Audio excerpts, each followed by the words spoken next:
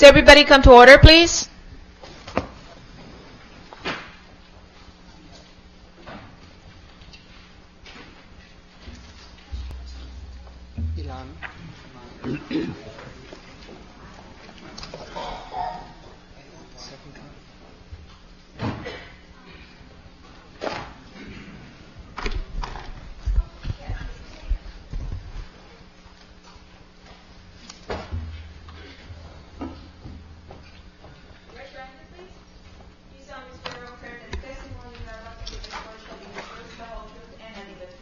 I do.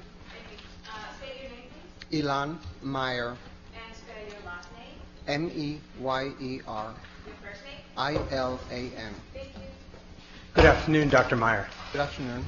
I'd like to start asking you a few questions about your educational background. Where did you receive your undergraduate degree? I received a BA from Tel Aviv University in Israel. I received a BA from Tel Aviv University in psychology and special education. You have a master's degree. Yes, I received a master's degree in psychology from the New School for Social Research in New York City. Did you do a pre-doctoral fellowship of any kind? Yes, after the master's degree, I moved to a doctoral program at Columbia University, and during this program I had a National Institute of Mental Health Fellowship in Psychiatric Epidemiology. What is psychiatric epidemiology? Psychiatric epidemiology is the study of mental disorders. We're interested in patterns of mental disorders, causes of mental disorders, risks for mental disorders, very much like epidemiology of infectious diseases where we're looking at the infections, but this is concerning psychiatric disorders such as depression, anxiety, so forth. Dr. Meyer, do you have a PhD? I do. From where did you receive it? From Columbia University. When did you receive it? In 1993. And in what field did you receive your PhD? The department where I got the PhD is called Socio-Medical Sciences.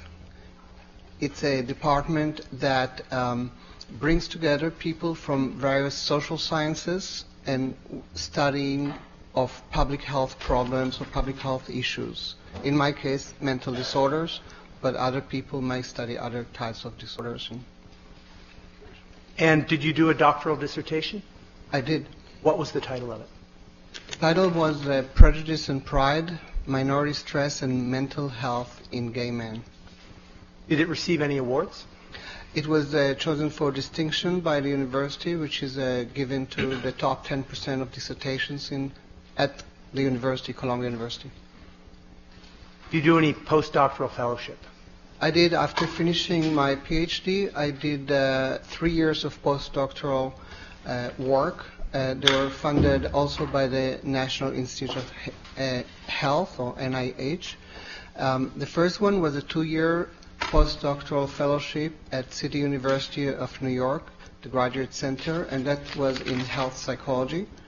The second one was at Memorial Sloan Kettering, and that was in HIV/AIDS and psychiatry.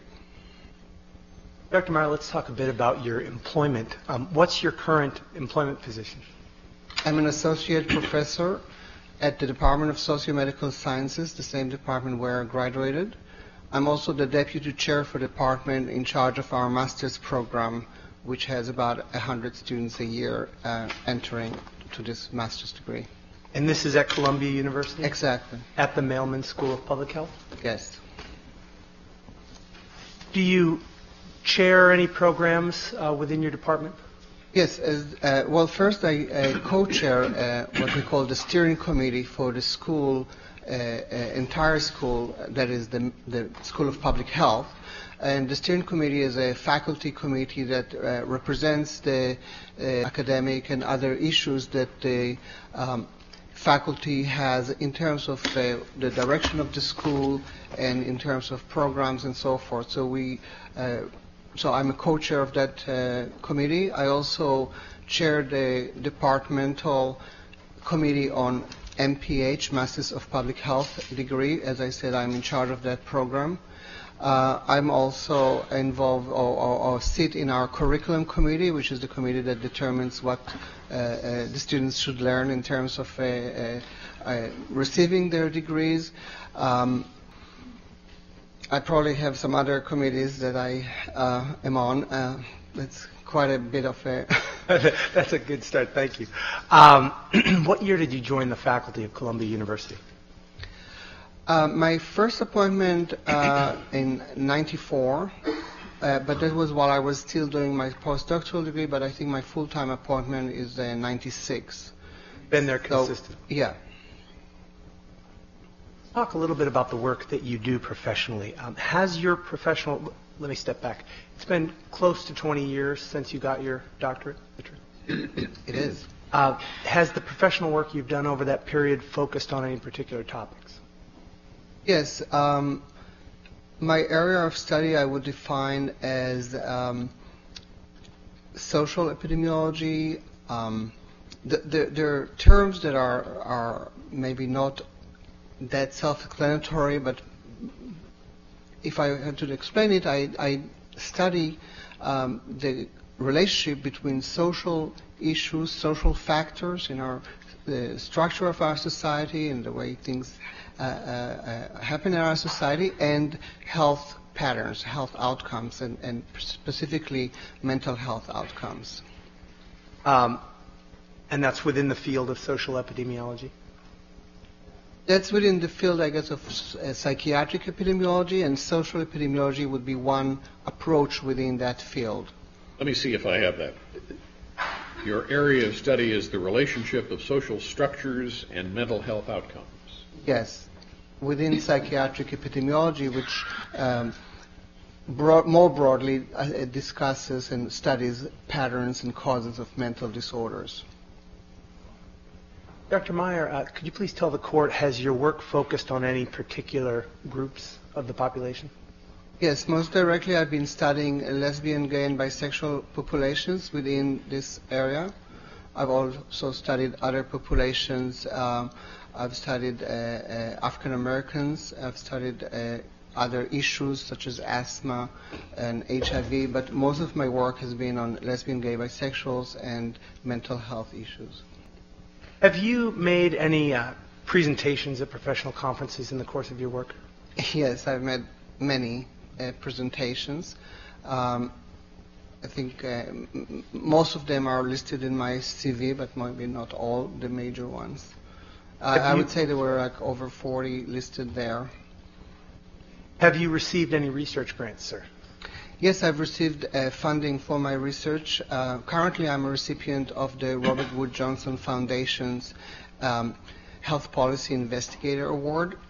I've received in the past grants from the National Institutes of Health and the National Library of Medicine, from New York State Department of Health, from private foundations, etc. Have you received any awards for your professional work? I have. What are some of those?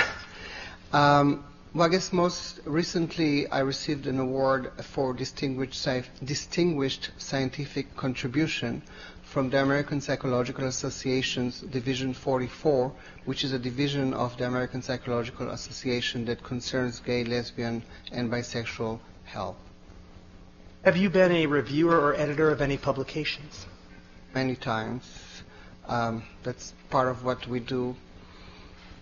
I've reviewed many manuscripts that were to be published and would assess them for their value and recommend to the editor about and critique the manuscripts and so forth. I've also been a guest editor on a couple of journals. A major one was when I was invited to guest edit the American Journal of Public Health special issue on lesbian, gay, bisexual, and transgender health. This was the first issue that was published on the topic by the American Journal of Public Health, which is a very prestigious journal. It's been around for, I would say, close to 100 years. And it was a very successful issue. It actually is the first issue that sold out in the memory of anybody, which is a very rare thing for a scientific journal. Not the highest circulation. No. And after that, I edited or co-edited another journal. This is a special issue of a journal. So the journal is published regularly, but I, in this case, edited a special issue of American Journal of Public Health, and the second one was a journal that's called Social Science and Medicine. In that case, I co-edited with two colleagues a special issue that focused on prejudice and stigma and their impact in public health and different issues within public health of how we should think about prejudice and stigma. Have you edited any books, sir? Yes, I, in part because of the success of the American Journal of Public Health issue, I was invited by editors in a Springer publication. At the time it was Clure, and they asked me to edit a book on lesbian, gay, bisexual, and transgender public health issues, which I did with a co-editor also. And have you written any articles? Yes, I have written articles, both peer-reviewed articles and articles that were more of a commentary or editorial nature, and chapters, and so forth.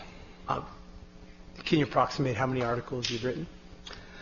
I think there are 44 peer-reviewed articles listed on my CV right now, and maybe 12 other types, commentaries, and so forth.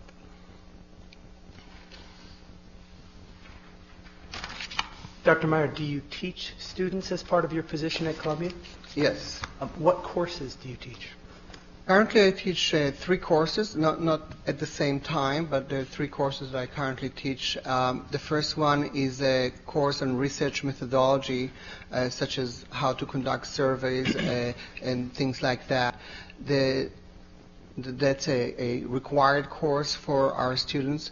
There are also 2 seminars that I teach. One is called Prejudice, Stigma, and Discrimination as Social Stressors, and the other one is a course on gay and lesbian issues in public health. Dr. Meyer, you have a witness binder in front of you. If you could turn to the very last tab, which is Plaintiff's Exhibit number 2328. Yes. And if you could take a look at that document.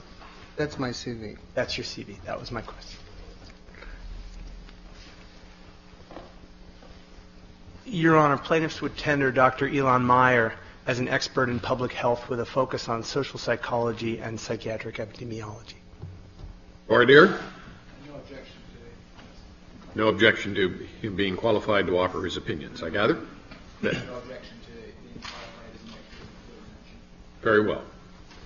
And, Your Honor, with respect to the exhibits, to try and keep things efficient, what we've done is counsel and I have agreed on a list of documents that will be admitted together. I understand that list has been provided to you and to the clerk. And I'm happy to read them if it would be better for you, but we could just agree. I suspect it's not. We could agree that those documents will be admitted. This is 5 pages. It's 49 exhibits, I believe. 49 exhibits. If there is no objection, each of these will be admitted. No objection. Very well. Thank you, counsel, for facilitating that. I appreciate that. And Dr. Meyer, I want to ask you just 2 straightforward questions about those exhibits that were just admitted into evidence. With the exception of 3 of them, which are exhibits 973, 975, and 976, is it true that each of the documents that has just been admitted into evidence that's in your binder is a document that you've relied on in forming the opinions that you intend to offer in this case? Yes, based on my examination of this previously, yes. And the 3 exhibits that I mentioned, 973, you can take a look at them if you'd like. 973, 975, and 976. Those are documents that came up in the course of your deposition testimony in this case and that were referenced by you in that testimony? Yes, what was the third one? I'm sorry. 976? Okay. Yes, that is correct.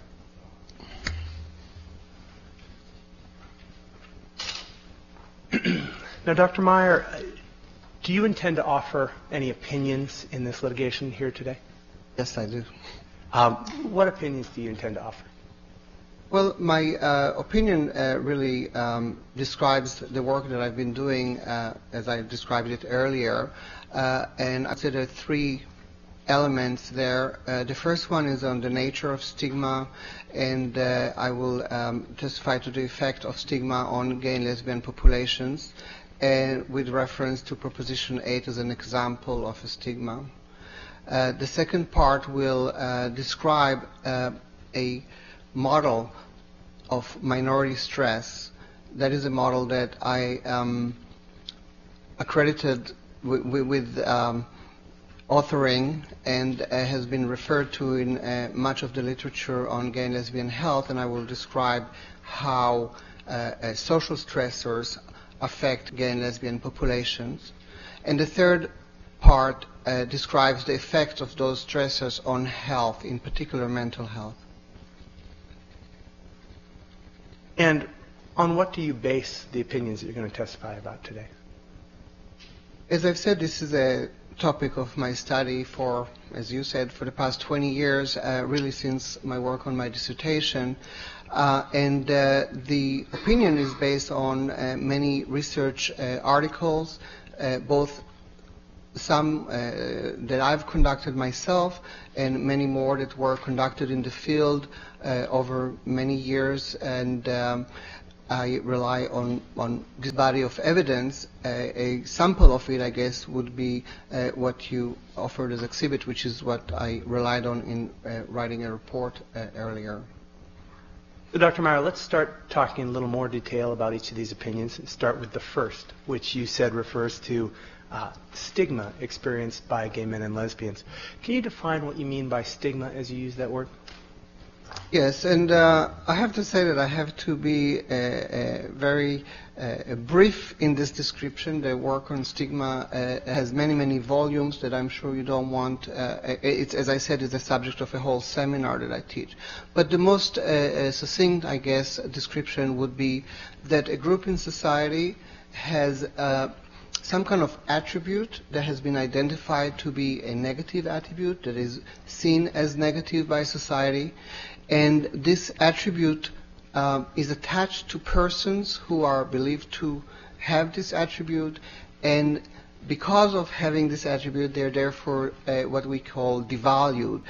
So in the example of gay or sexual orientation is identified as such an attribute that people perceive as being a negative attribute, and therefore gay and lesbian people as a whole, I don't mean as a whole, the whole person is identified by that identity that is devalued, and therefore the whole person is devalued because of that relationship. And stigma, of course, has been applied to many other populations and instances.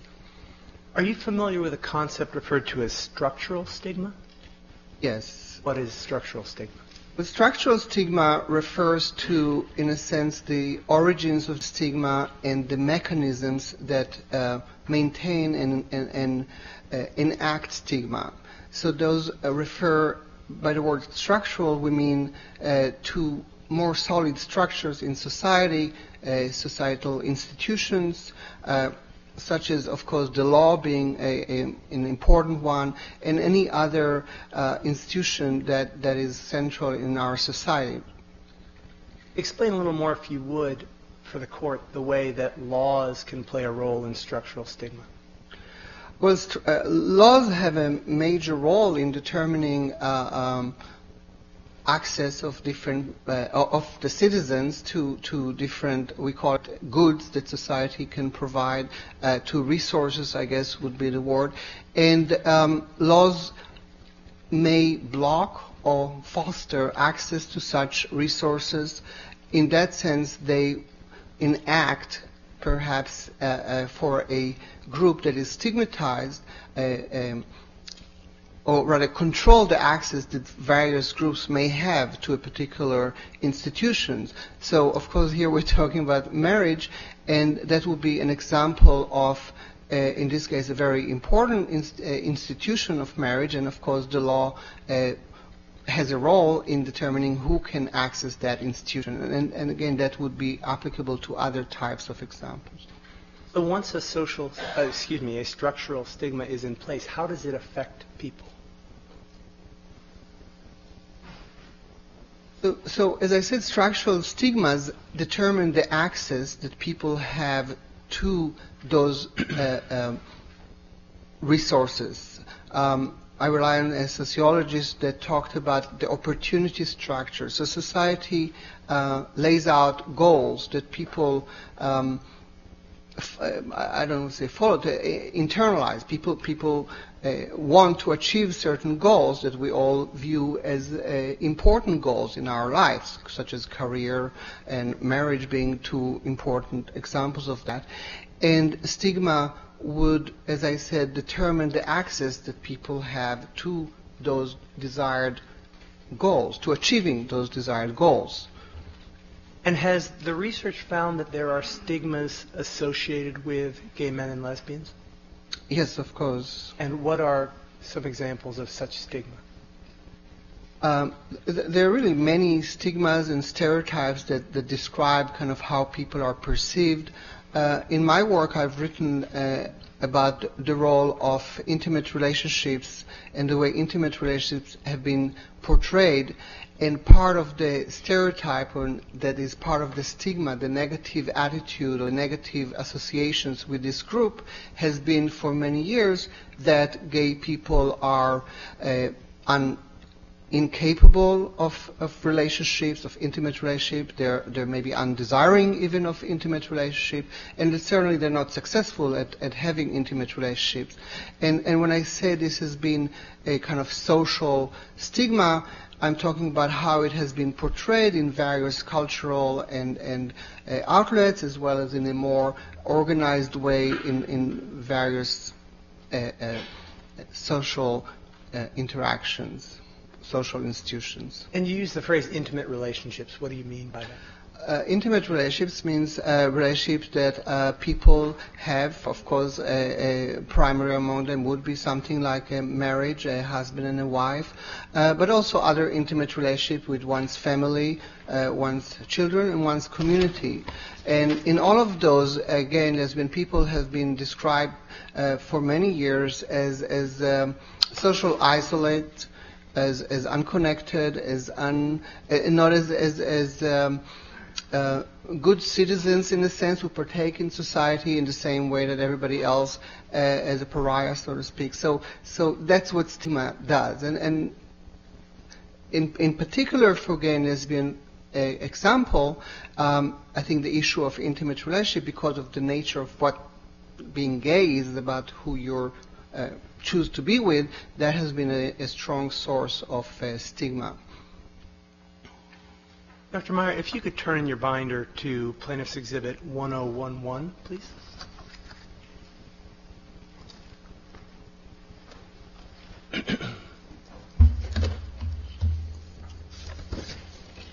Yes. And this is one of the documents that you've relied on in forming your opinions? Yes. What is Exhibit 1011?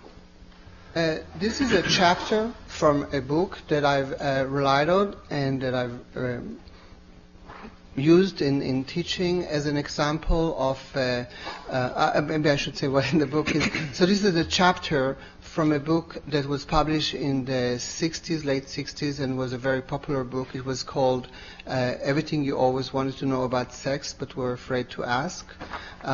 It was a very, very popular. It was published in many. I have a hard cover edition that is the 17th edition of this book that was published in 1969. So I personally remember that book. So in this book there are different chapters that aim to educate the public about different issues concerning sexuality. And this particular chapter is concerning male homosexuality. And this is a book that had wide distribution? Absolutely.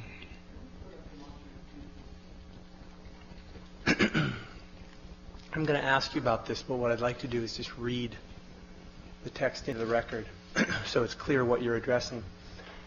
May I explain something about course. this? I'm sorry. So the book is written in a question and answer format, and basically the author goes through explaining sexual issues as if there is a question that somebody is asking him about his opinion about various sexual issues, and then he provides the answer. So this is an excerpt of one of those question and answers. So the question posed is, what about all the homosexuals who live together happily for years? And the answer is, what about them? They are mighty rare birds among the homosexual flock. Moreover, the, quote, happy, close quote, part remains to be seen. The bitterest argument between husband and wife is a passionate love sonnet by comparison with a dialogue between a butch and his queen. Live together? Yes. Happily? Hardly. Is this text from this book an example of the stigma that you're talking about, sir? Yes, I think this is a very dramatic experience of what I was referring to, where, in this case, an educational book portrays the relationship between, in this case, gay men, as with great disrespect, I would say ridicule, and contempt. So that was the kind of one example of what I was referring to. At what stage in life does stigma begin to affect gay men and lesbians? Well, stigma really affects all people in society because it is a social norm, if you will. It is something that we all in society learn from a very young age. It affects gay and lesbian. This particular stigma affects gay men and lesbians in a particular way because it is about something that is very pertinent to how they think about who they are. In my mind, this kind of stigma or other stereotypes are very impactful, especially at younger age, and in particular in a time of life where gay men and lesbian, usually during youth, either realize or recognize or note that they're gay and begin to try to understand what that means to them. And of course, the most available reference that they would have is the kind of things that they've learned over their lifetime, over their childhood, socialization that we all have been exposed to. So it affects everybody, but certainly it affects in a very strong way somebody who is maybe coming out and realizing that he or she is gay, and that's what they might believe is what is in line for them. Now, Dr. Meyer, you live in New York, correct? That's true. Are you familiar with Proposition 8, the ballot initiative that was passed in California? Yes, I am. And what's your basic understanding of what Proposition 8 did? Proposition 8 was a proposition that was voted by voters in California and restricted marriage to a man and a woman. In fact, excluding gay men and lesbians from marriage. And it was a constitutional amendment to the California Constitution. In your view, based on your work in this field, is Proposition 8 a form of structural stigma? Yes, absolutely. As I described stigma earlier, I would say that law, and certainly a constitutional part of the law, would be a very strong part of, as I described, the social structures that define stigma, that define access. And in a very simple way, you can think of it as a block or gate toward a particular institution, toward attaining a particular goal. So in that sense, it is very much fitting in the definition of structural stigma. And in what ways does Prop 8 impose structural stigma on gay men and lesbians in California? Well, it imposes it by the fact that it denies them access to the institution of marriage. As I said, people in our society have goals that are cherished by all people. Again, that's part of social convention that we all grow up raised and to think that there are certain things that we want to achieve in life.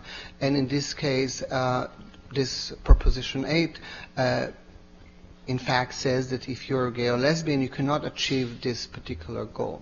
Now, are you aware, sir, that in California, gay and lesbian couples can register as a domestic partnership?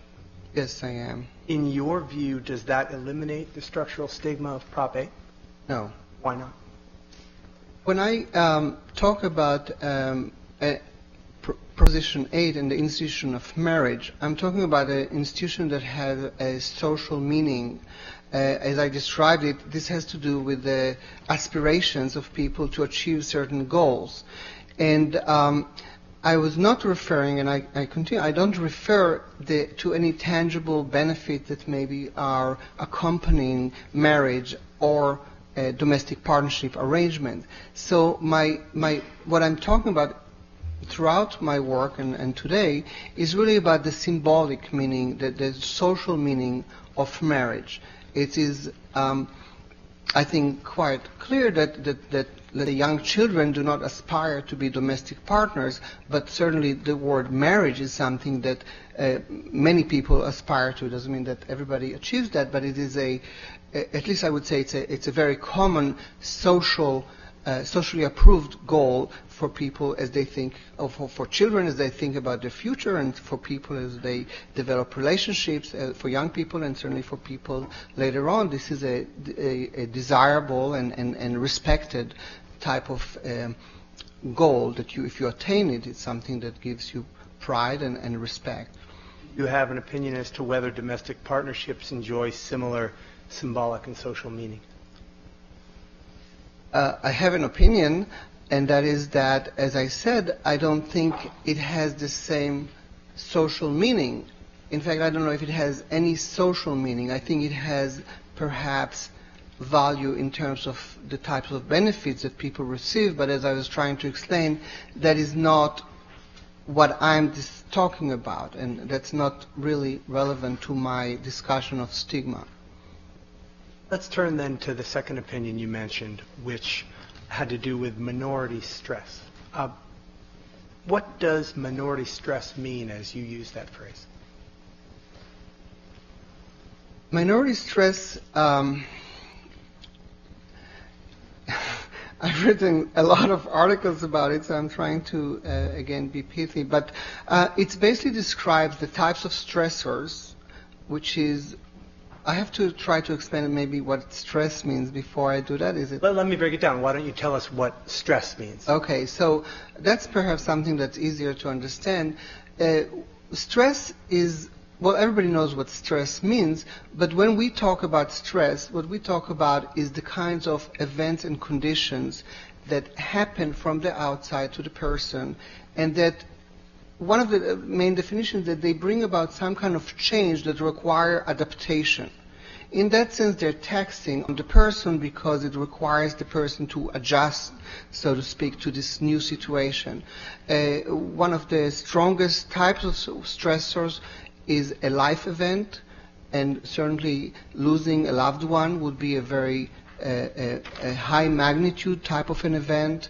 Losing a job is another example of an event. So those are the general, I've referred to those as general stressors just because I'm trying to distinguish from the minority stress model that I have written about in regards to gay and lesbian stressors. So there's those different, and there are different ways that we think about stress, not just life events, but for example also there are chronic stressors. So, for example, unemployment or prolonged. And there are other types that maybe I can explain later. Well, let's talk a bit about the types. I believe you referenced acute stress. What would that mean?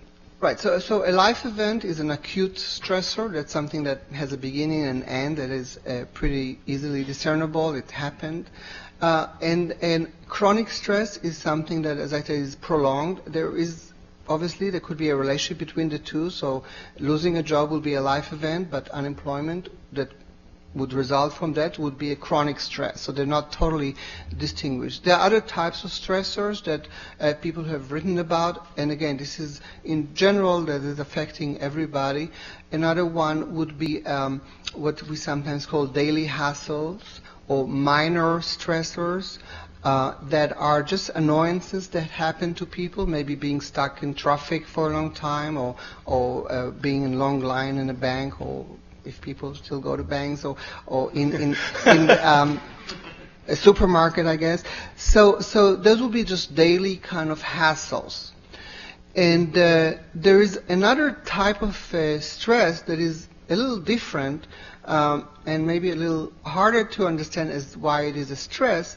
And those have been termed non-events, which means nothing happened. And the reason why a non-event can be stressful is because it is something that was expected to have happened. So that the fact that it didn't happen in this case also requires adaptation or adjustment. So for example, if I've been working in my job for a certain number of years and I expected after a certain amount of time I would receive a promotion, but I didn't receive that promotion, that could be a non-event in a sense because nothing happened, but it was something that I expected and by the way, and others expected. It's not just any kind of expectation. So if I bought a lottery ticket and I didn't get the prize, that would not be the same type. It is something that is normative to expect to happen at a particular time. Usually we're talking about milestones over a lifetime, and certainly marriage will be one of those types of expected events. Having children, if you ask little children, that will be the kind of things that they will tell you about what might happen to them in the future. I would marry, I would have children, I would be a grandparent, or things like that that are easily understood in our society as. So are the stressors of the type that you're talking about essentially inputs on people's lives, as opposed to the result that they may experience? Oh, sorry, yes. So those are in the research lingo, I guess we would call those the independent factors. Those are the things that happen from the outside. But in common language, usually when we talk about stress, we think about also the outcome, what we call, which is I felt stress, means usually I felt some kind of distress because of something that happened. We try to separate those two, so we try to assess the stressor part, the input, and the outcome that resulted from that stressor, which may, and of course in this case, we study health outcomes. So now that we've discussed stress, let's go back to this concept of minority stress. Okay, so what is minority stress? So minority stress is an expansion of this notion of stress in that it identifies a source of stress that stems, as I described earlier, from social arrangements. In particular, prejudice, stigma, and discrimination. So in my model, any stress that is related to stigma, prejudice, and discrimination, I would designate it as a minority stressor. And by the way, it could be the exact same type of stressor. So for example, losing a job, as I said, is a life event, but losing a job due to discrimination is a minority stressor of the same life event. And the reason that we distinguish those two is because we know that there's different impact for those types of events, and also because this allows us to assess and measure them, I guess, in a way that is more precise for this purpose of understanding these issues of social determinants. Thank you, Dr. Mark. Could you turn to Plaintiff's Exhibit 1003 in your binder?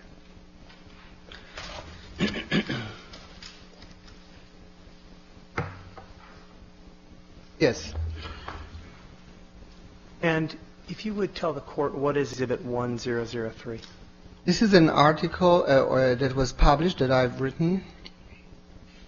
And what's the subject of it? So the title of this article is Prejudice, Social Stress, and Mental Health in Lesbian, Gay, and Bisexual Populations, Conceptual Issues and Research Evidence.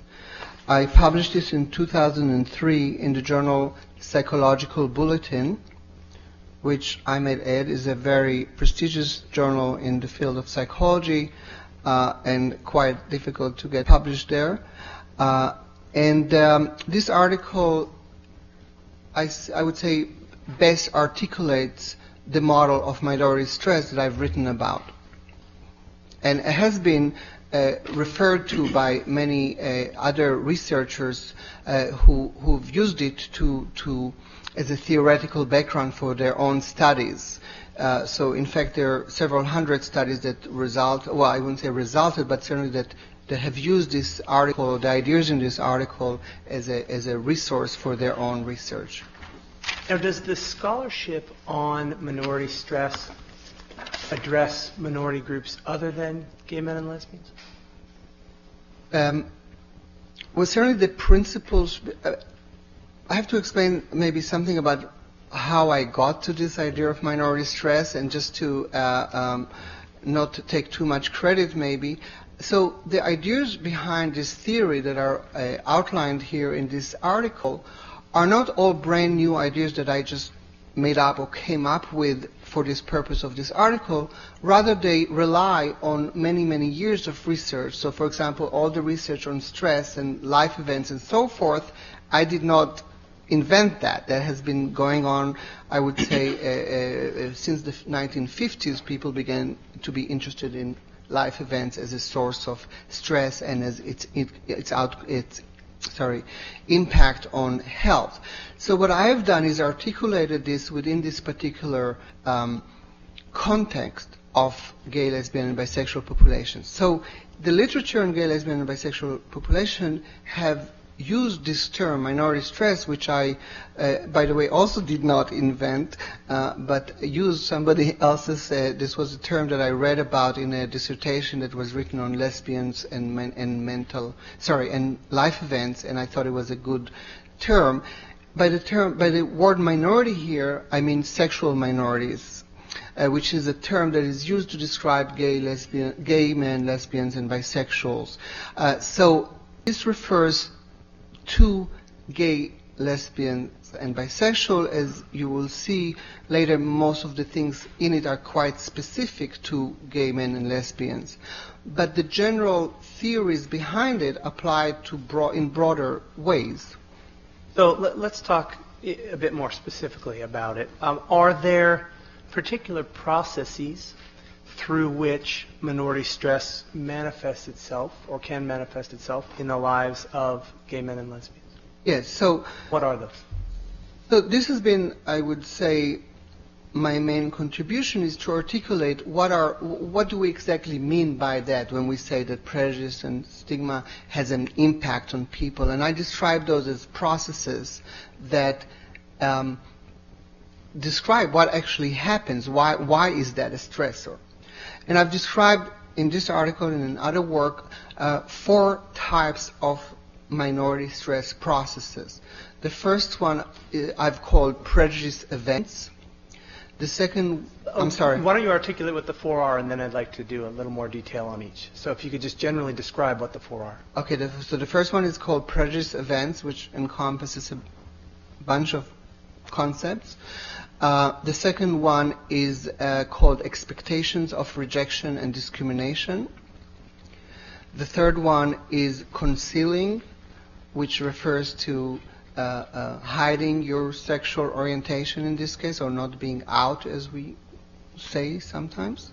And the fourth one is internalized homophobia, which refers to the internalization of social attitudes by a gay person or a lesbian. Now, how did you identify these processes?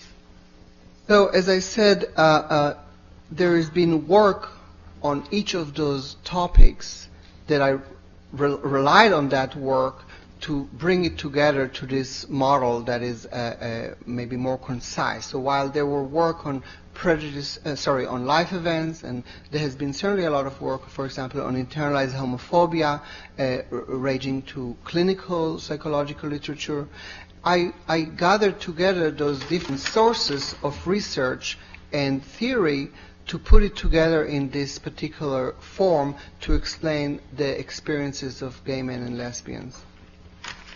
Well, let's start with the first one you identified, prejudice events. What do you mean by prejudice events? So just as I described earlier, the general stress, prejudice events I refer to the types of stressors that are related to prejudice. So I already gave an example of being fired due to discrimination. That would be a prejudice event. And in this case, the prejudice events echo those 4 types of stressors that I mentioned earlier. So that will be the major events, the major acute events, the chronic stress, the minor events, we could call them, the daily hassles, and the non-events. So that is basically taking, again, the same framework and using it here in this context. I should say, all of this was not as well packaged, so it's not that I just took all of this and copied it into this. I used a lot of research to develop this. Dr. Meyer, are the events that you describe as prejudice events different from stress events that may be faced by the rest of the population? Yes, by definition, they're related to prejudice. And can you give some more specific examples of prejudice events? Yes, so in addition to the example that I gave that has to do with events related to discrimination, that would include other types of events that people experience. For example, anti-gay violence would be clearly a prejudice event, even though it's not a discrimination, but it is like hate crimes would be prejudice events in the sense that the person was chosen for this to be the victim of this crime because of prejudice. So these are the major events. Then there are chronic stressors, again, that could be resultant from prejudice.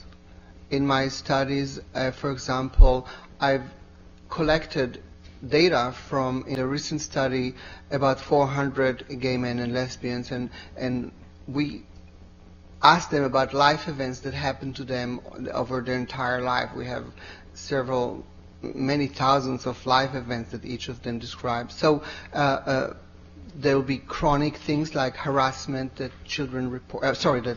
They were adults who reported that during their childhood they've been harassed at school. So that's not an event unless there was an event. So we assess each of those for what happened and how it happened. But if somebody says, people called me name over an entire year that I was in third grade, then we would talk about it as a chronic stressor.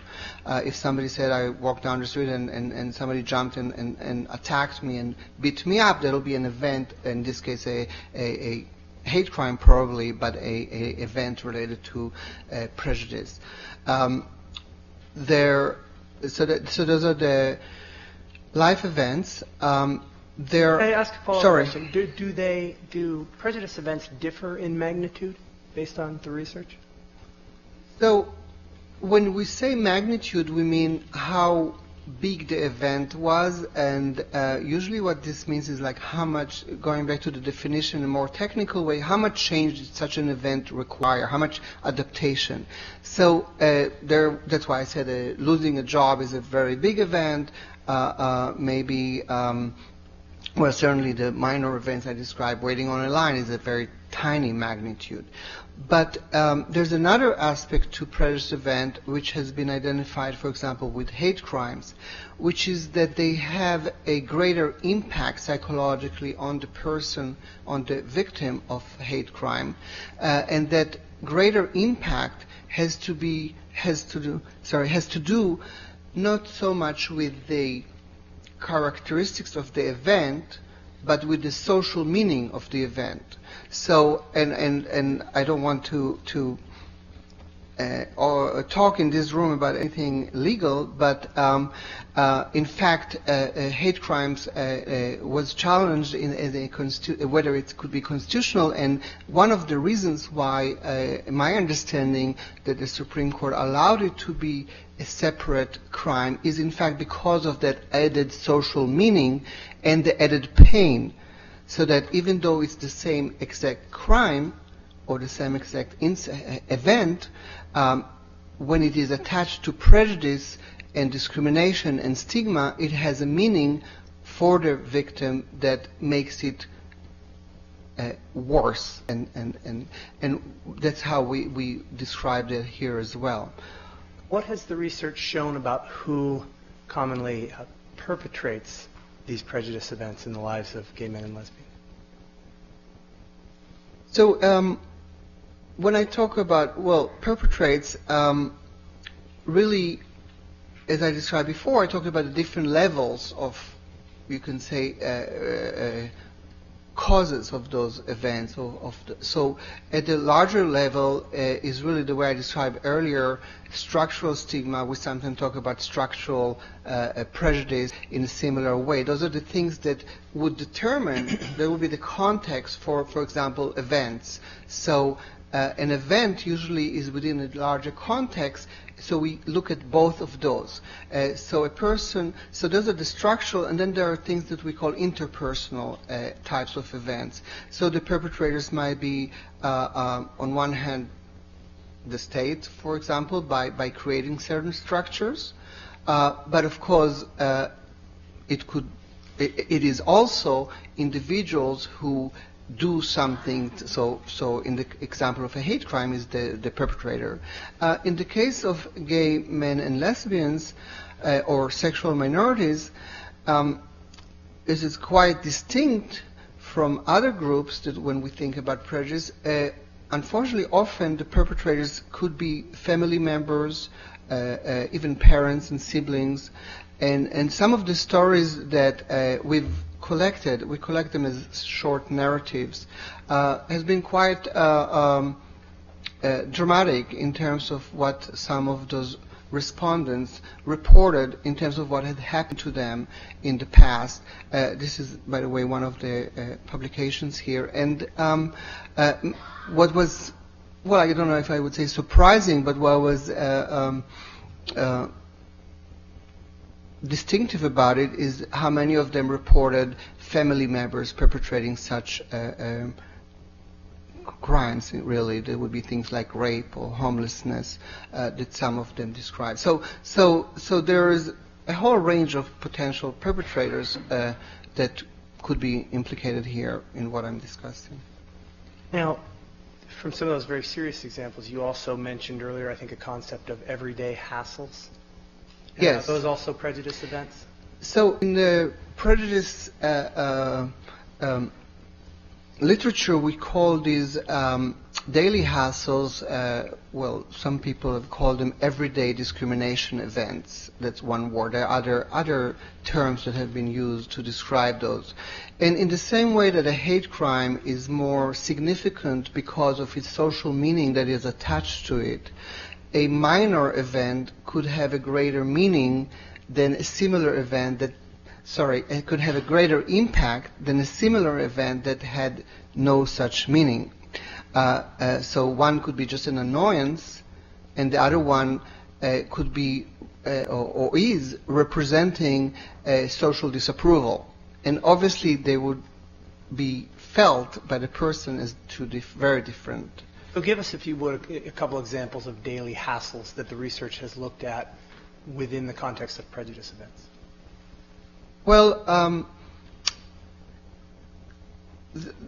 there are many, but interestingly, I've read the plaintiff's testimony here, I believe on Monday it was. I mean, I read it on Tuesday, but the testimony was given on Monday. And I was really struck because one of the things that we hear over and over is forms, filling out forms. And it is kind of bewildering because on one hand you might say, what's the big deal about filling out a form? But gay people do respond to that. And the only way that I can explain it is that it is really not anything about the form. It is that the form evokes something much larger for the person. It evokes a social disapproval, a rejection. And often it evokes memories of such events, including large events that had happened maybe in the past. So it is this minor annoyance most of the time for most people to fill out a form, and they probably would never remember that if they were asked to talk about what has ever happened to them. They would mention major things. But for gay people, I've seen this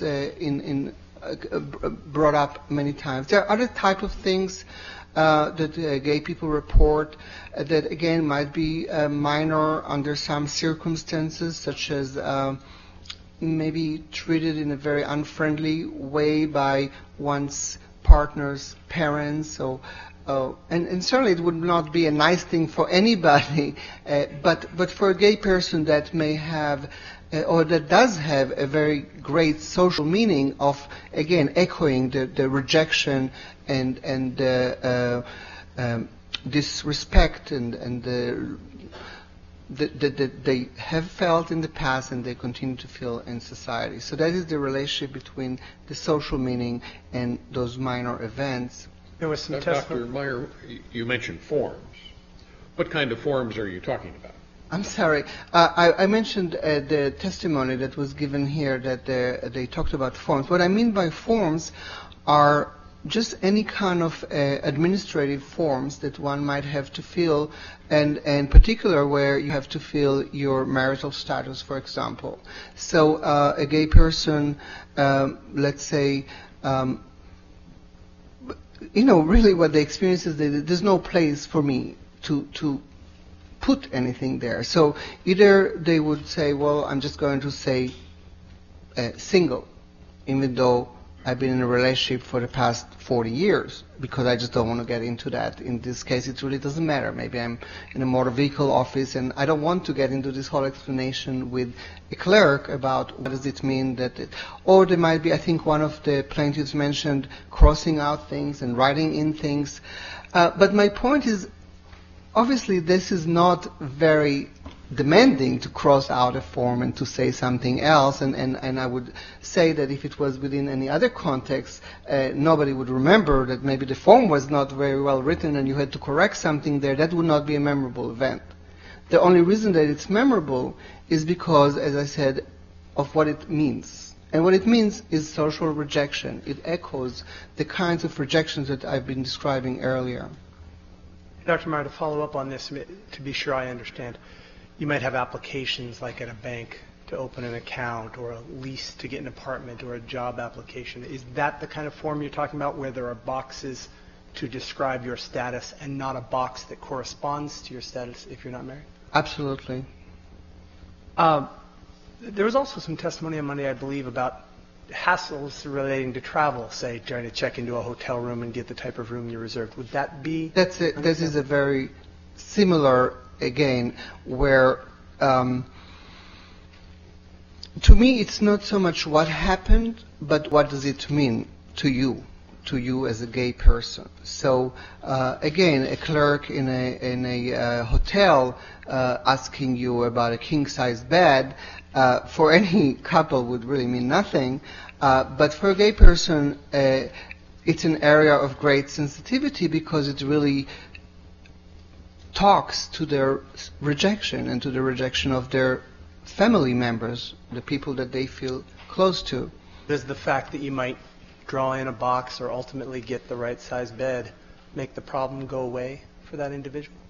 No, not at all, because again, it is not about anything tangible here. It's not, there's nothing really horrible about filling out a form. Well, some forms. There can be. But at least small forms. But again, it is not about that effort of the filling out a form or explaining even to a clerk something about, to clarify maybe some mistake. That is not what it's about. It's about, I'm gay and I'm not accepted here. You also talked, and I think gave some specific examples about non-events. These, although they're called non-events, are also in the research treated as prejudice events? Right. I mean, it's not, they're not all treated as a prejudice event, but when they are related to prejudice, then I would call them prejudice non-events. But they're so for example, somebody may not get a job promotion just because of all kinds of circumstances that they maybe everybody expected them to get. So that may not be due to prejudice, but it also could be due to prejudice. Certainly somebody might not marry for all kinds of reasons, not because of anybody blocking their access to the institution of marriage, but for whatever other circumstances in their lives. But it is still would be a non-event that could be significant, because other people will begin to ask, well, are you married? When are you married? Especially if they're of certain ethnic backgrounds, where people ask questions like that. So there's expectation that you will get married, that you will have children. And so when I talk about those as prejudice, it is when those things don't happen because of prejudice. And again, parallel to everything else I was saying, in this case, it would have that double meaning, both the impact of the actual event, the content of the actual event, or in this case, non-event, such as not getting married. But for gay men and lesbians, not getting married would also have that social meaning that I just described regarding daily hassles type of things, where not getting married is not just a simple it's not really simple either way, but it's not effect of their lives. It's also a representation of their position in society, of the way society views them, of the kind of respect, or in this case, disrespect that they experience, and of the stigma that I described earlier. Now, Dr. Meyer, what, if anything, is the relationship between Proposition 8 and the denial of the right to marry, on the one hand, and prejudice events, as you described? Well, I think it is quite obvious that Proposition 8, by definition, blocks the marriage institution for gay men and lesbians. This is basically what it says. So in that sense, it certainly will be responsible for gay men and lesbians not marrying and having to explain why I have not married. And by explaining why I have not married, you also have to explain I'm really not seen as equal. My status is not respected by my state or by my country, by my fellow citizens. So so it's in the very basic definition of structural stigma, it is a block on the way to achieving desirable goals in life. Now, you've already talked a little bit about some of the plaintiff testimony on Monday. I was hoping that I could show you a couple examples. Do we have demonstrative 4, Andy? And again, so that the record is clear as to what you're commenting on, let me read this testimony from Plaintiff Paul Katami. Question, have you experienced discrimination as a result of being gay? Answer, one example that I remember very clearly is the first time in college with some gay friends going to my first gay establishment, like a bar or a restaurant socially. And we were in an outdoor patio, and rocks and eggs came flying over the fence of the patio. We were struck by these rocks and eggs, and there were slurs. And again, we couldn't see who the people were, but we were definitely hit. And it was a very sobering moment, because I just accepted that as, well, that's part of our struggle. That's part of what we have to deal with. In the context of prejudice events, do you have a reaction to this example? Yes, and as I said before regarding form, this just seems like a very familiar type of report that a gay person might report. And I don't mean to tell the plaintiff that their experiences are not unique experiences. Certainly within their lives they are unique, but they're really not unique. Many people, sorry, many people experience those kind of things.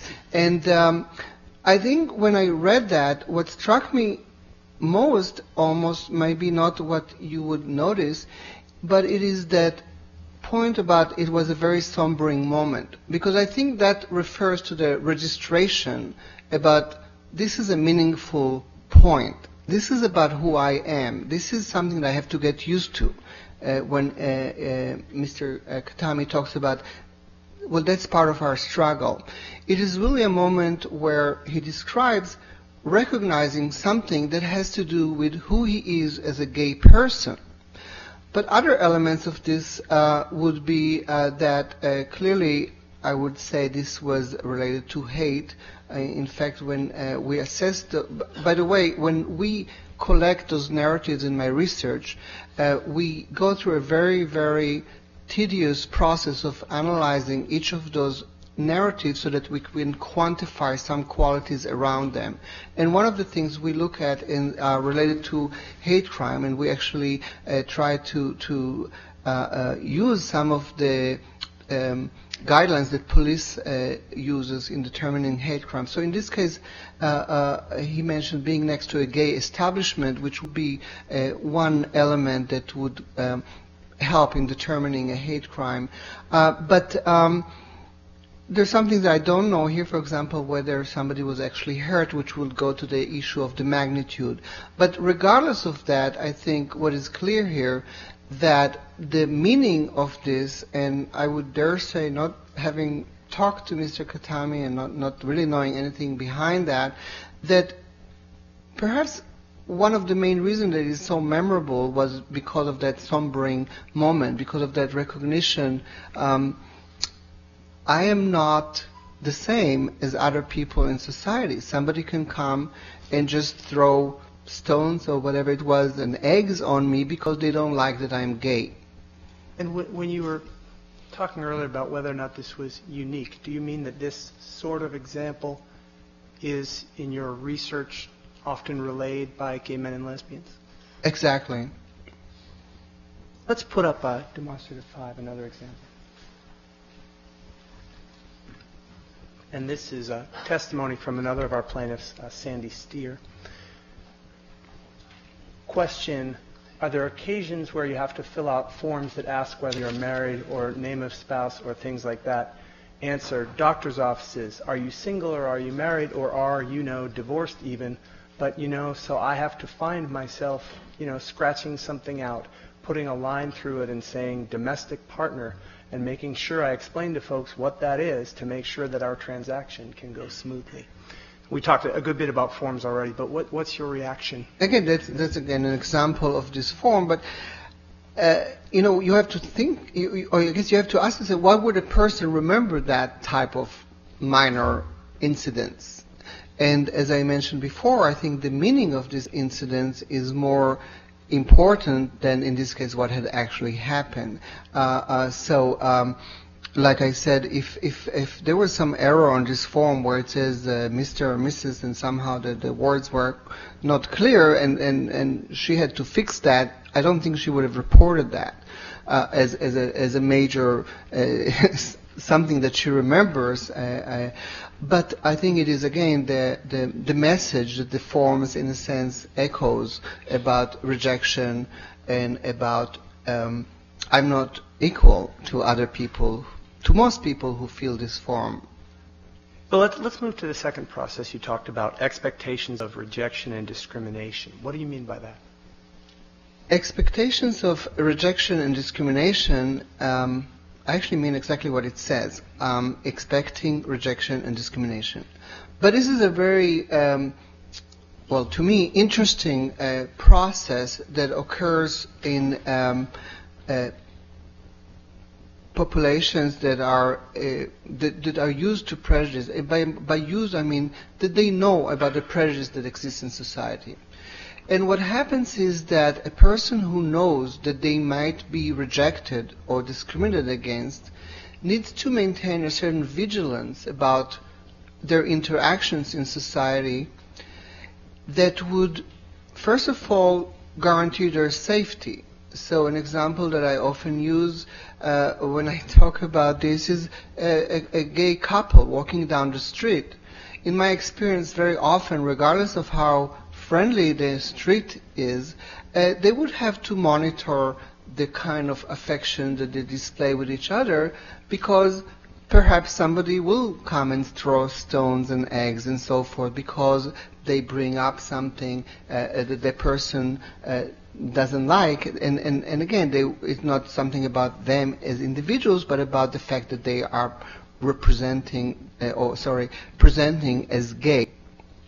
So that would be one type of, as I call it, vigilance, that you have to be on edge, you have to watch, you have to have a third eye looking, monitoring your environment.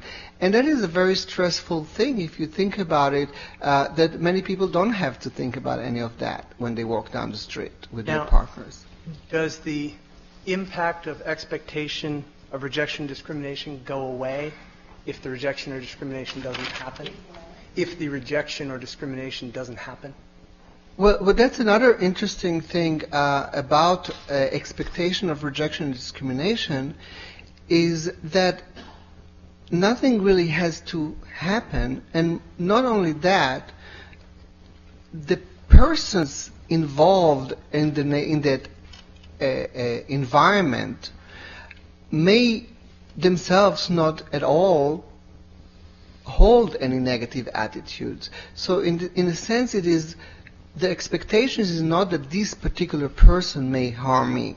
It is that what I represent may trigger in somebody, and it could be this person, but maybe it's not. So it doesn't have to be about anything specific about the persons involved in this interaction. I often give the example of being in a job interview and having to kind of monitor maybe how what you're saying, and it doesn't matter what the people interviewing you actually think. It is that you're expecting that matters. That is what is stressful here. In addition to issues of safety, there are, as I just alluded to, issues around social intercourse where things can just be very embarrassing or awkward. And we know from stress literature in generally that many times people choose to either avoid those situations, swallow kind of minor incidents of prejudice or slurs or something, and just kind of move on because they don't want to get into that, so to speak. But the anticipation itself is what I'm talking about as stressful. You know, whether something will not happen, as I said, that has to do with the life events. But here we're just talking about that anticipation. So what if somebody concerned about having to be vigilant on the street just stays inside and doesn't go out? Does that solve the problem? Well, that would be quite a severe punishment for that person. Is there a relationship, as you see it, Dr. Meyer, between Proposition 8's denial of the opportunity to marry and this expectation of rejection and discrimination? Yes. What is that connection? Well, as I described earlier, in my mind, the Proposition 8, in its social meaning, sends a message that gay relationships are not to be respected, that they're of secondary value, if of any value at all, that they're certainly not equal to those of heterosexuals. And to me, that in addition to achieving the literal aims of not allowing gay people to marry, it also sends a strong message about the values of the state, in this case the Constitution itself, and it sends a message that would, in my mind, encourage, or at least is consistent with, holding prejudicial attitudes. So that doesn't add up to a very welcoming environment. Let's talk about the third process you identify, which I think you described as concealing the stigmatizing identity. Can you? Yes. Yes. If I may just mention one more concept that is related to the stress, as we call it, the stress process, because it's relevant here, and that is the concept of coping. Coping is part of the stress process, and when we assess how does the stress affect the outcome, as I mentioned earlier, of health outcome, we really look at the balance between the stress impact and what we call coping. There's a whole bunch of stuff that goes into coping. People talk about social support, but it is anything that we can say is positive impact on the health that counters the negative impact of the stressor. The reason I'm bringing it up here because interesting thing about so concealing means I'm not going to reveal to other people that I'm gay or lesbian. I'm going to hide that fact. But the interesting relationship with coping is that people conceal usually as a coping effort. They conceal so that they avoid some of the things that I described earlier, so that they're not fired from their job.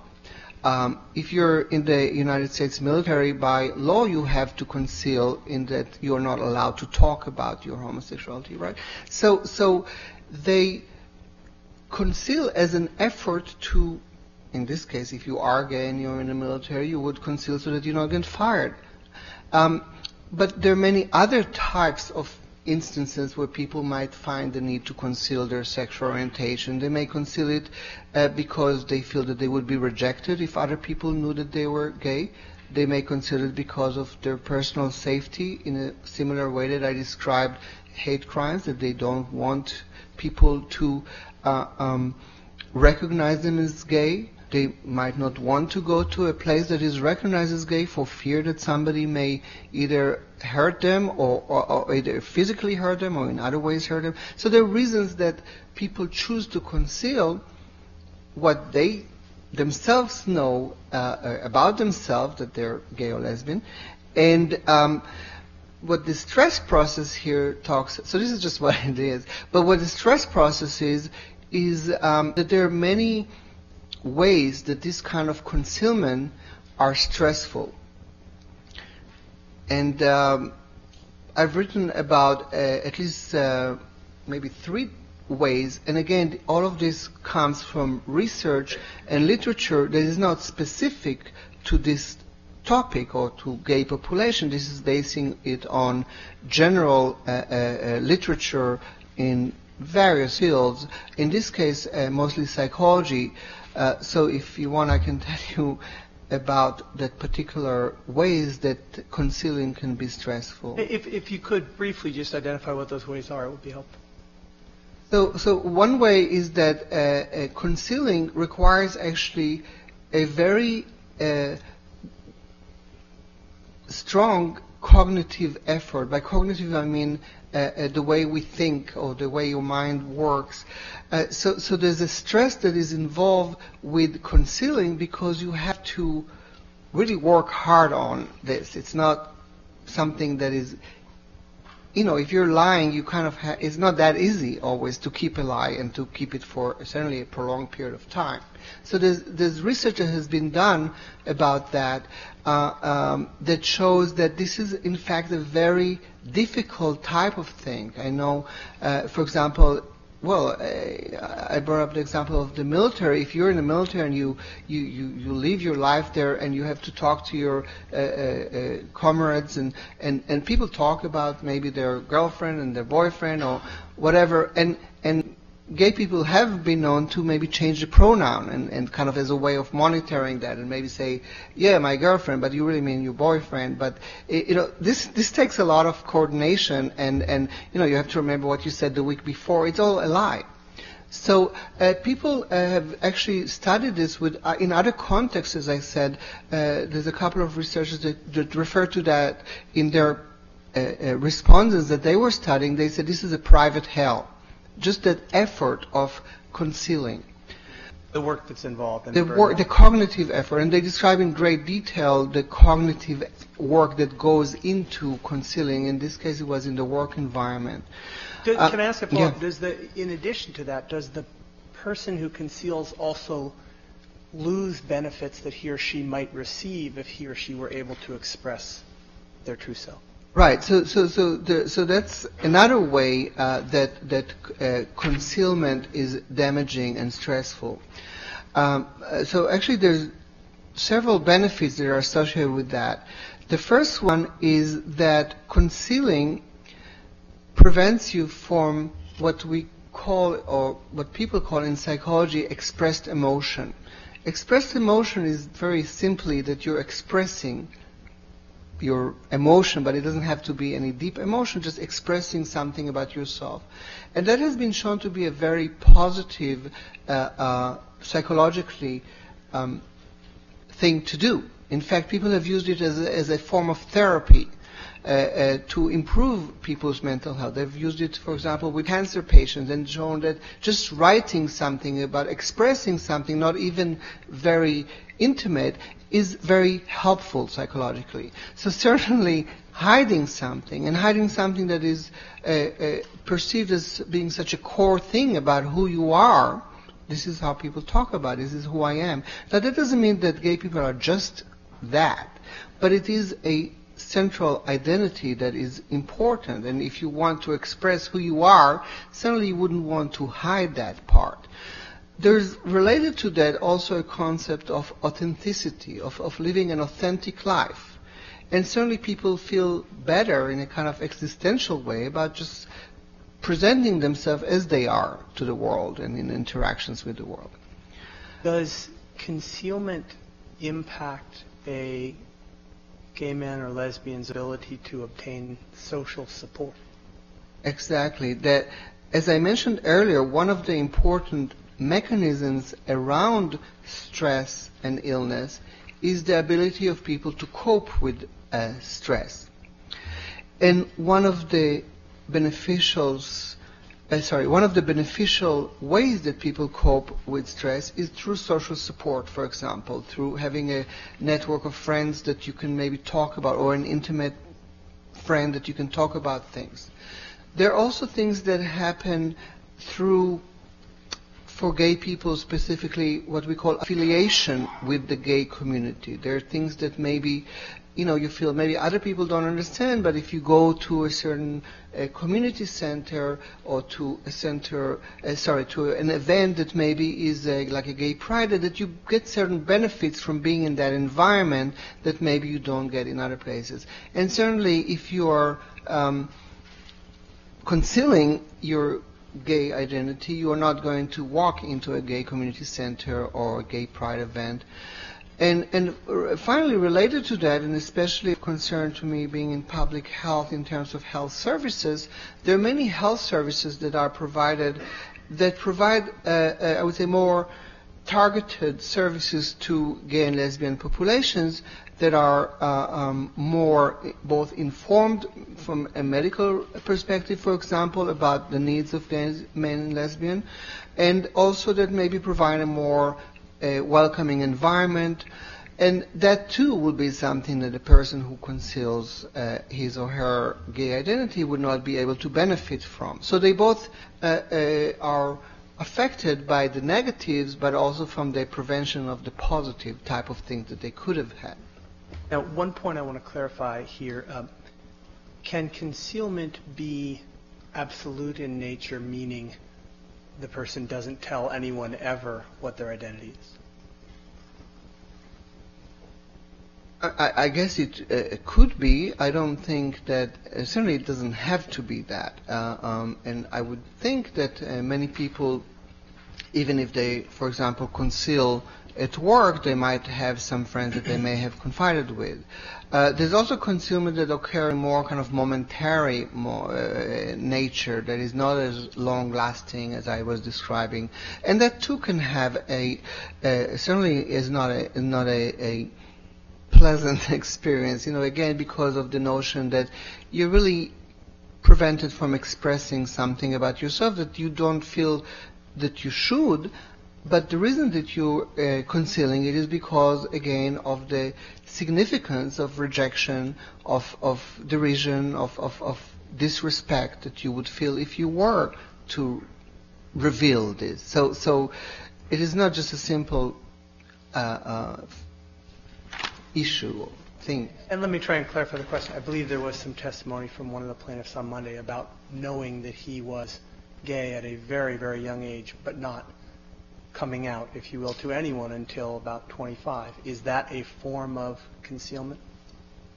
It sounds like it, and to the extent that he knew that he was gay or he identified as gay at some earlier point, and recognized that, or feared at least, that if he were to reveal this or express this about himself, would lead to, again, rejection, discrimination, to losing maybe a relationship. So again, this is, I presume, what the person expected, and that was the motivation to maybe not reveal his sexual orientation. But alternatively, if somebody, let's say, were open with family or friends, but in particular circumstances chooses to conceal or lie about his or her orientation just to avoid having to deal with it, Is that also? That's another example. As I said, because of don't ask, don't tell, obviously if you're there, you would have to conceal, but only in that environment, and you might be able to, on home leave, go back and be with your partner or with some friends. Certainly you're not going to want to march in a gay pride parade, so there will be still some monitoring, but it doesn't have to be absolute. Dr. Meyer, do you see a connection between the concealment process and Proposition 8 and its denial of marriage rights? Well, again, to the extent that we see Proposition 8 as part of the stigma, as something that propagates this stigma, it certainly doesn't send a message that it's okay. You can be who you want to be. We respect that. We welcome you as part of the community. It sends the opposite message, in my mind, and therefore would, I would think, add to that pressure, to that social environment that encourages some people to conceal. And also, when I talk about those effects of Proposition 8, by the way, they don't only affect gay people. They also send the same message to other people who are not themselves gay. So in that sense, it's not just damaging to gay people because they feel bad about their rejection. It also sends a message that it is okay to reject. Not only that it's okay, that it is very highly valued by our Constitution to reject gay people, to designate them a different class of people in terms of their intimate relationships. I'd like to show you another example of testimony from our plaintiffs. This coming from Chris Perry, testimony that was given on Monday. Again, I'll read it. Do you, as you go through life every day, feel that other effects of discrimination on the basis of your sexual orientation? Answer, every day. Question, tell us about that. Answer, I have to decide every day if I want to come out everywhere I go and take the chance that somebody will have a hostile reaction to my sexuality, or just go there and buy the microwave we went there to buy without having to go through that again. And the decision every day to come out or not come out at work, at home, at PTA, at music, at soccer is exhausting. So much of the time, I just choose to do as much of that as I can handle doing in any given day. Do you have a reaction to that testimony? Yeah, I think that, again, demonstrates several of the things that I've already mentioned, including the expectations of rejection and the need to monitor and maybe sometimes the need to decide, is it worth it? Do I want to get into this whole thing or just avoid it? But also the repetition of it, like how it really is in so many contexts. But I have to say the word that most jumped at me in this, it might be not the word that jumped at other people, is the word exhausting. And the reason that it jumped at me is because exhausting has a special meaning in stress research. In fact, one of the earliest example of stress research was done by a researcher by the name of Hans Selye, S-E-L-Y-E. And he described something that he called the general adaptation syndrome. He studied animals, but his general adaptation syndrome basically echoes what I was just describing. There's a stressor, there is a coping, which he didn't call necessarily coping, but there's some adjustment period. But in his words, the end of that was exhaustion. So that the result of the stress process was exhaustion, and he studied animals and in many cases death of those animals that he studied. So when I saw that, that's kind of what it brought to my mind is Selye's general adaptation syndrome. Let's turn, Dr. Meyer, to the fourth process you described, which you described as internalized homophobia. Tell me what you mean by that phrase. So when again, that's a word that there has been discussed in different forms, but it really relates to the same thing in the different forms that it has been discussed in the literature. As again I mentioned, I used existing literature, and internalized homophobia has been something that has been discussed a lot in clinical psychological research, people who talked about how to treat gay patients. And one of the things they noted is that perhaps a very central aspect of treating people who are troubled by whatever symptom that brought them to therapy is internalized homophobia. Internalized homophobia refers to the person who is gay or lesbian basically internalizing or taking in negative attitudes, negative notions that are existing in society that he or she has learned through their what we call socialization process, through their growing up in this society. And of course it is not only gay, as I said earlier, gay men and lesbians who learn those negative attitudes. Those are prevalent attitudes. So in learning those attitudes, one might learn, if they read this book by Rubin that I mentioned about what gay relationships might be. And then at some age, the person begins to think or realize or recognize or whatever way this happens, well, I'm gay. So the natural thing is that everything that I've learned about what it is to be gay, that must be what I am. And therefore, if I was impacted by this quote from Rubin, for example, I would say that would be quite devastating to a young, or really not only young person, if they believed that and thought, well, this is what is in my future. Now, when you use the word internalized homophobia here, do you mean specifically that the person internalizes a fear of themselves? No, not at all. When I use the word homophobia, I use it in the sense of negative attitudes, maybe something that is akin to racism or sexism. And people use other words, but I use that word because, well, I have my reasons. I don't know if you want to hear them. It's a word that is recognizable. It's a word that is in the dictionary, and I find it just as good a word as some other words that have been proposed. But it basically relates to the negative attitudes that are prevalent in society about gay men and lesbian, or about homosexuality in general. Now, within the context of internalized homophobia, are you aware of a concept called the possible self? Yes, I am, and it's not exactly within the context. It's again another concept or theory that I have borrowed to explain some of those processes as they pertain to internalized homophobia. And what does it So mean? possible selves is a psychological concept that, again, I did not invent, unfortunately. And because it is a very renowned work. It basically relates to something very interesting, which is that whoever we are, and it really relates to any age, we don't only look at where we are and where we were in our past, but we also project into what we might become. So this is what they call the possible self. What would possibly could I become? Or what are the possibilities for me? Maybe you can talk about it like that.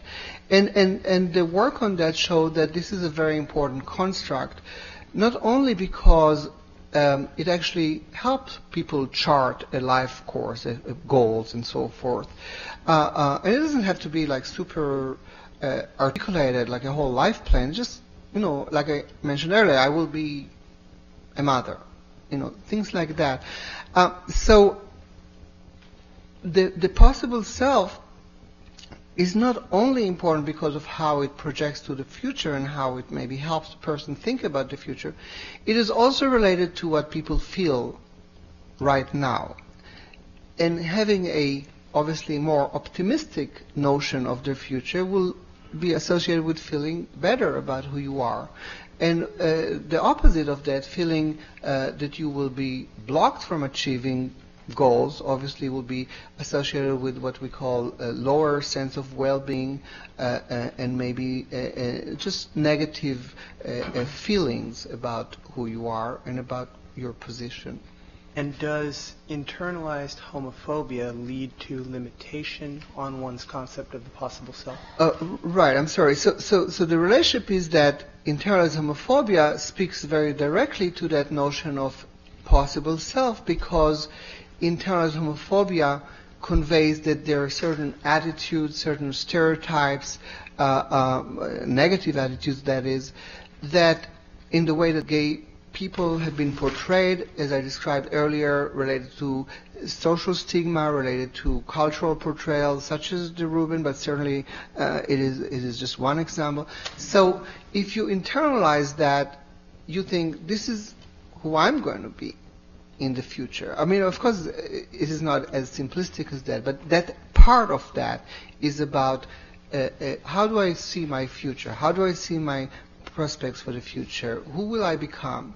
And we've seen that actually in some research, gay and lesbian youth had a harder time projecting to the future because they've learned those kind of negative attitudes. In fact, they've had a harder time.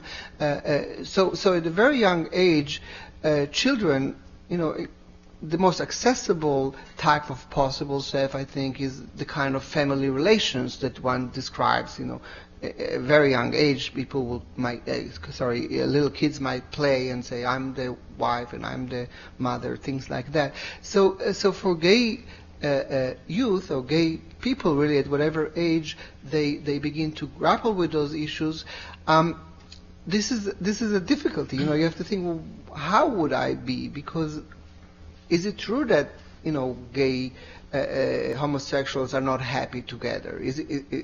You have to begin to, in a sense, undo some of those effects and in a sense, relearn, and that was part of what the therapists were talking about. Relearn better attitudes about yourself and about what it is like to be gay. Now, Dr. Meyer, I'd like to show you, if we could have demonstrative 8, another example of testimony from Monday from our plaintiffs. Again, from Chris Perry. Question: what does the institution of marriage mean? Why do you want that? Answer: well, I have never really let myself want it until now. Growing up as a lesbian, you don't let yourself want it because everyone tells you you are never going to have it. Do you have a reaction to that? I think that is a pretty perfect example of what I was just describing, where the person recognizing herself, in this case as a lesbian, applies those notions that some of those things that are relevant to other people, such as marriage here, do not apply to me. I can't hope for that. That is not part of my possible self. And I guess she's implying here, or presumably because of her being a plaintiff, at some point she began to recognize that, yes, this is something that I could possibly get access to as well. So that's exactly the process I was describing earlier. I'd like to move to your third and final opinion that you referenced earlier, having to do with health outcomes. You've described the stigma attached to being lesbian and gay and the role of minority stress in the lives of gay men and lesbians. Does that stigma and minority stress, according to the research, have an impact or effect on health outcomes for gay men and lesbians?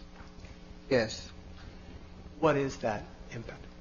Well, as I mentioned earlier, this entire endeavor, this whole stress process that I described, its purpose is to study health determinants, as we call it, of health, the causes of health and disease. And there's been literally hundreds of studies that study different aspects of this and how it is associated with health outcomes. And we know that for gay men and lesbians and also bisexuals, there has been shown a relationship between experiencing those kinds of stressors and negative health outcome or adverse health outcomes. In my area of study, those were mental disorders, such as there are three classes that we usually study in community studies. Those are anxiety disorders, mood disorders, such as depression, substance use disorders. Those are classified disorders. They're also just what we would call general distress or just feeling something that's blue and sad, things like that. So there are a variety of outcomes that have been studied.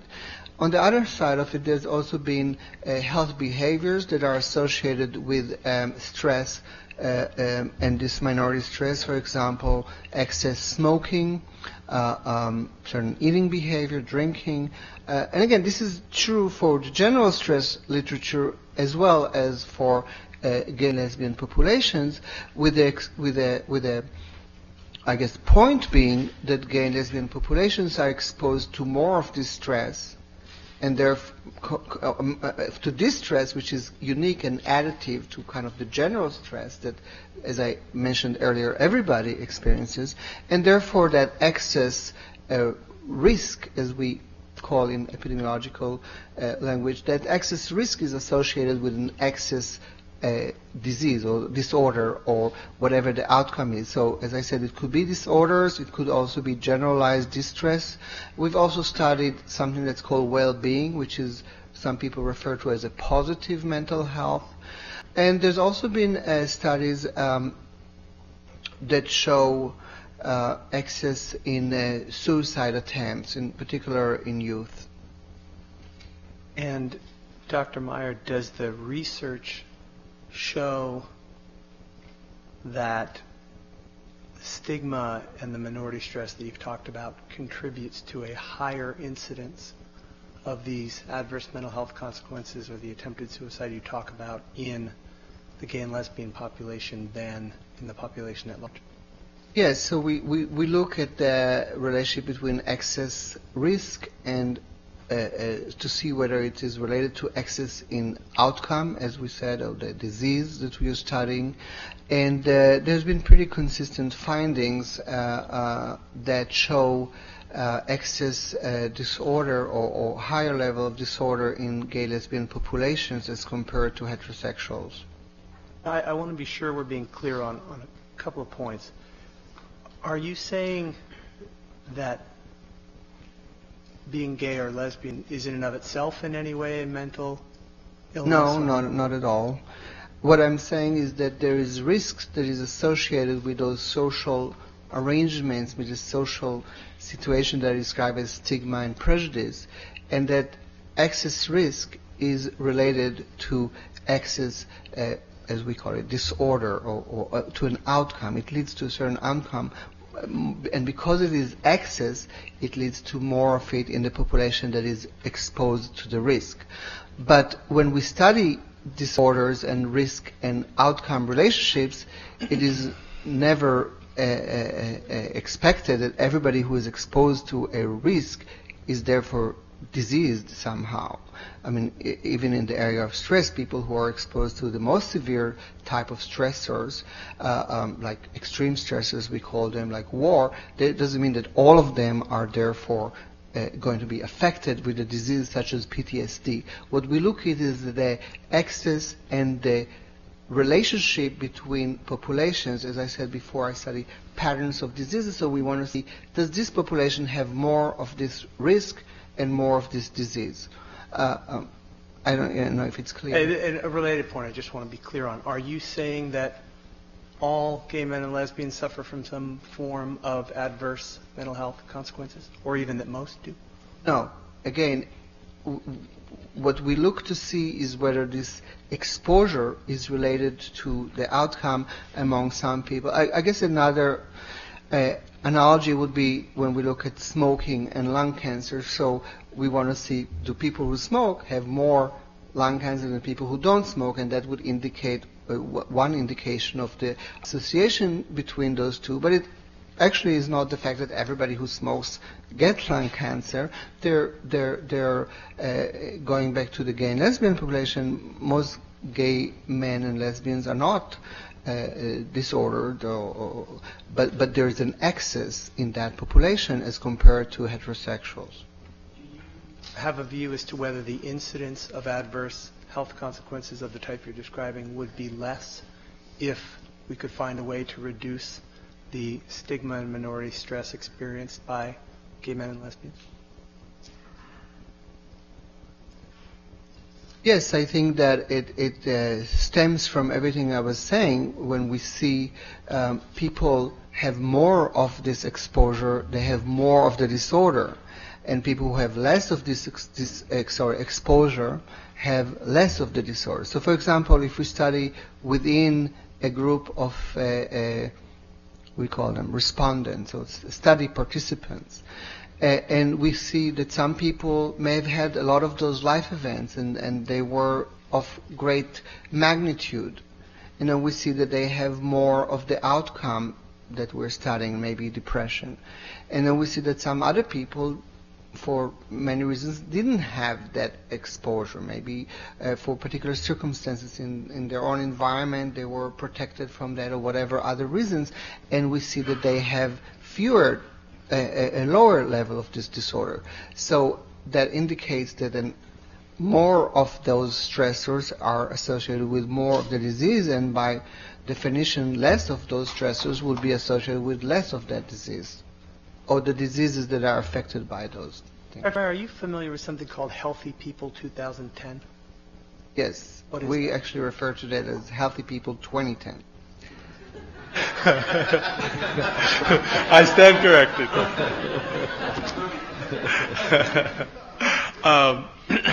And what is Healthy People 2010? So it's just that if you tell people Healthy People 2010, they would probably not know what you're talking about. Well, we just call it Healthy People 2010. Healthy People is a project of the federal government organized, or I guess I would say led by the Department of Health and Human Services. And it is the plan for the nation's health for the decade that is coming up. So actually right now we'll be looking for Healthy People 2020. So Healthy People 2010 is the plan for the health of the nation for the decade that started in 2000 and obviously is ending now.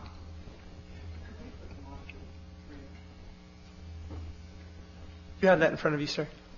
Yes. And this is text from Healthy People 2010? Yes. And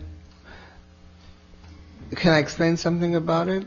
Sure. Okay, so Healthy People 2010, the Department of Health and Human Services and many, this is a very long process that involves, I don't know for exact, but many professionals and researchers and so forth, both in government and outside of government. So the main goals that the United States set up for itself in terms of health of the nation, one of the main goals was to reduce health disparities.